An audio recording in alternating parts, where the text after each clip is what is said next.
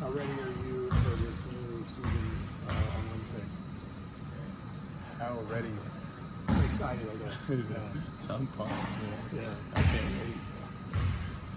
I feel like you guys are just ready to kind of show all this hard work that you put in. Yeah.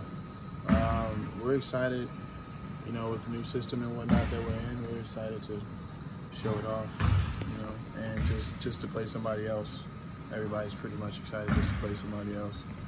What do you think will be the biggest eye-opener for fans that have been around for a while, that they'll say, wow, this team is, you know, amazing in this department, or this really impresses me?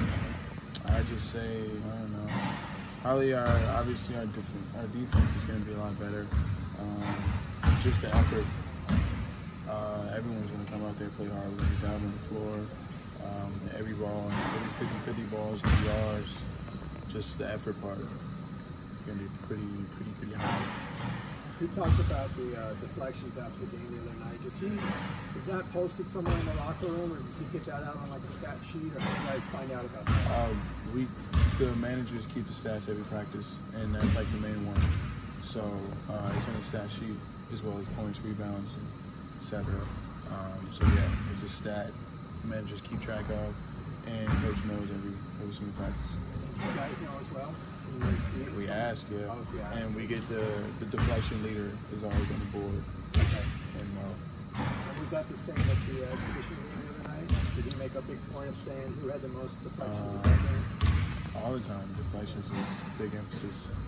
We had a list in there. Everyone with their amount of deflections. That's what we did for the exhibition. Long Beach State has had a lot of turnover the past year. How have you kind of gone about scouting them, preparing for them? Long Beach State's had a lot of turnover, like roster turnover. How have you kind of prepared for them? What do you mean roster turnover? Like 11 new players. I don't even know their roster. We've yet to dive into them. We just know they play hard, and we're coming in to play harder than they do, beat them at their own game.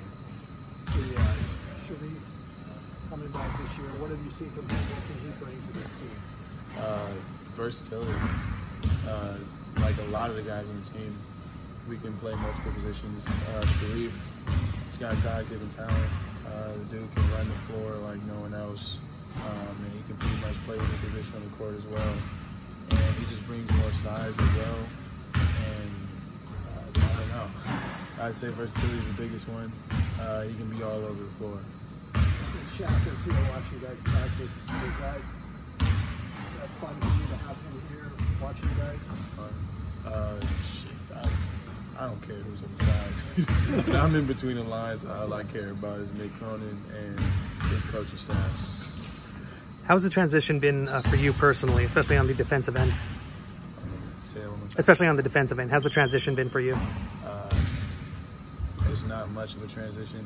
No matter what, you want to play as hard as you can at all times. The defense is a little different with the stance and whatnot, as you know, with Cronin's previous teams and how they face the ball and whatnot. That's the biggest one. But I mean, defense is defense at the end of the day. I was talking to Coach Cronin, talking about how he references movies a lot. He said you were kind of the guy who picked up on most of the stuff. Yeah, I don't know. I'm just an old head. My dad shows me a lot of stuff from like his childhood, so I know a lot from like a lot of stuff that I shouldn't know. Stuff that's a long time before I was even born. So that's just thanks to my dad. But yeah, I get a couple quotes that he gets. If I don't know, I ask him. I haven't caught on like 2 of them. But yeah, if I don't know, I ask him. What would be an example of one that you got that you picked up on? I can't remember. It was one, I can't remember the last one, but it was something about somebody that was going crazy hard. And I forget the name. But like after I laughed at it because I knew what it meant, but I was like, where's that from? I hadn't seen the movie. I didn't go see it either. But I can't remember an exact example. Does he bring it up nonchalantly, or does he say, well, from this?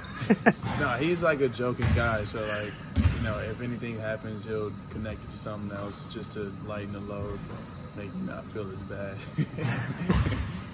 But yeah, it's I don't know. It's like clockwork with him. It's normal. With criticism comes a joke. So. Everyone good? Thanks, Chris. Thanks. Thanks.